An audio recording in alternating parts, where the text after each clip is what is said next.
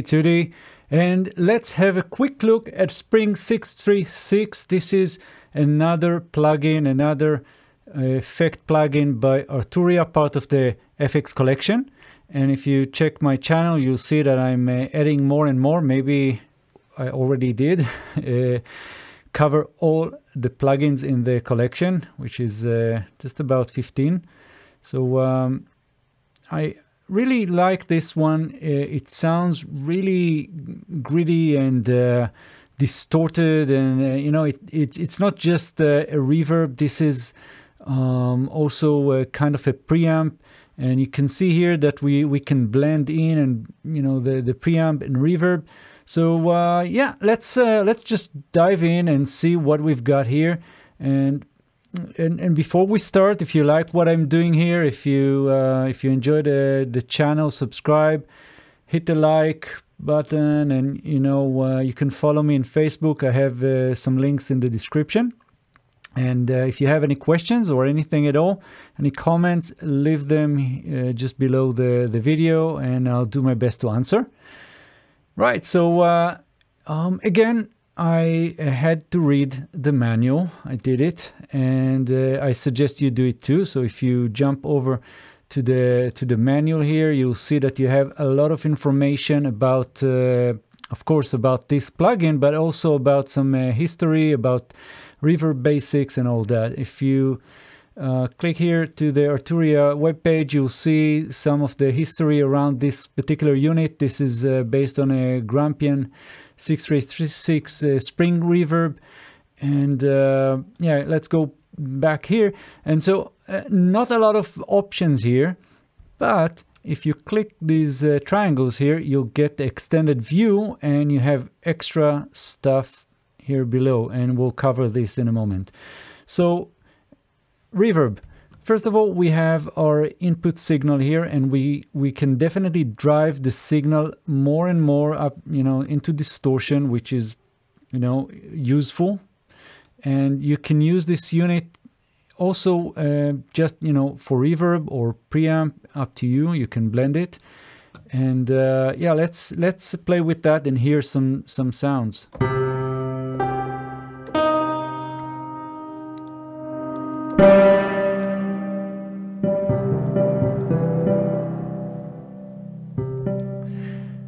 And for the sounds, I'm using Pigments, and if you don't know Pigment, this is a really cool synthesizer by Arturia. I really like it. It's I mean, it is an analog wavetable sampler granular synthesizer, and I have a complete course on it in my channel, so check it out. So what we are hearing here is actually the overloading of the signal. And it's really cool, so you can use that.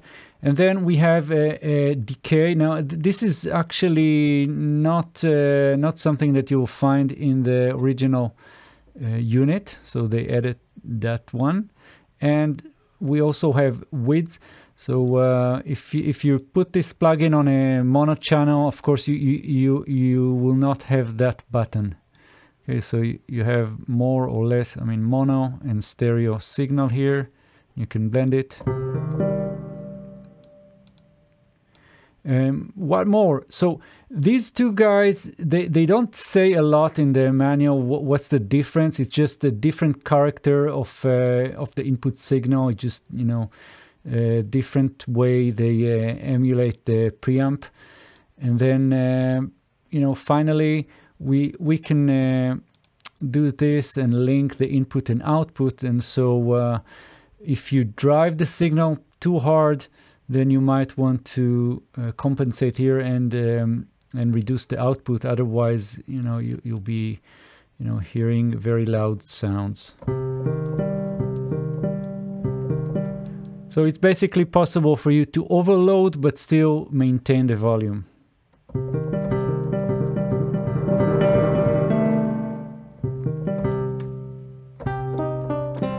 Right, so what else? So as I said, you click this button here on the right top, and you'll get a whole bunch of stuff here. So first of all, you have a pre-delay. Again, this is not in the original unit. And it's between 0 and 250 milliseconds of pre-delay. And then you have a pre-filter. So the signal basically comes in, goes through the pre-delay, goes to the pre-filter, and you can activate this.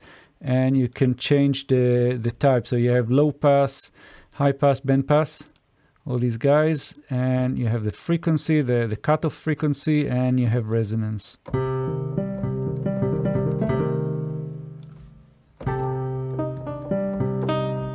What else? So we also have the tank selector here. So the original unit doesn't have all these options. It only has the original Gibbs here, and all the others are just other types of tanks. And what is the tank? The tank is a container where the springs were, mounted, and that was the device that was actually vibrating and creating the reverb sound, right?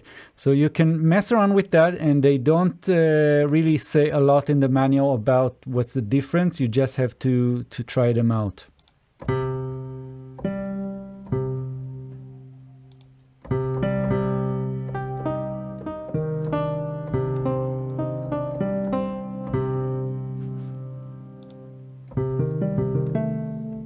And finally, we have a post equalizer. So after the signal goes through all this, all this flow, then eventually it will go into the equalizer, and you can just attenuate here the low pass, and you have a high pass.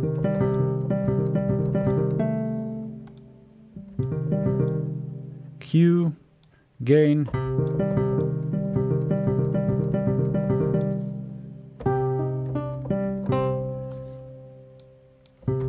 And I think this is pretty much it. So yeah, again, this is another plugin by Arturia, another one of the FX collection, and I'm really impressed with all the plugins in that collection. So really enjoying it.